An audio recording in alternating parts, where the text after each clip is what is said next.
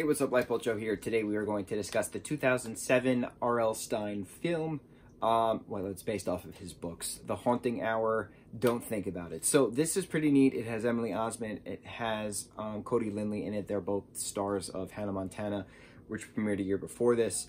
And then you have Tobin Bell as this like creepy, spooky Halloween store owner who presents Emily Osment's character with the evil thing. It's a book. Don't read it aloud or else the evil thing comes about. So of course she reads it aloud to her annoying younger brother Max to shut him up. And the evil thing wreaks havoc, and it's very alien-esque, like, let me kidnap all these citizens to my secret lair, let me lay my eggs, which are actually on my back, and let my newborn babies, who look just like little xenomorphs, eat said encapsulated people. But of course, Emily Osment and Cody Lindley's character save the day, and so all is right with the world.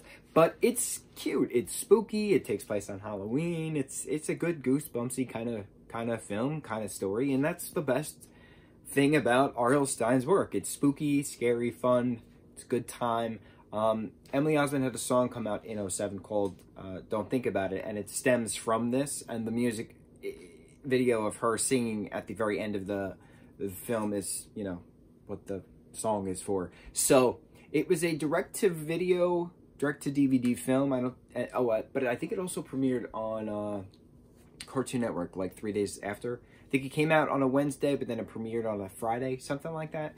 So it was very quick turnaround. But yeah, Haunting Hour, Don't Think About It. Nice, cute, fun, spooky movie for our spooky season. Mucho mahalo.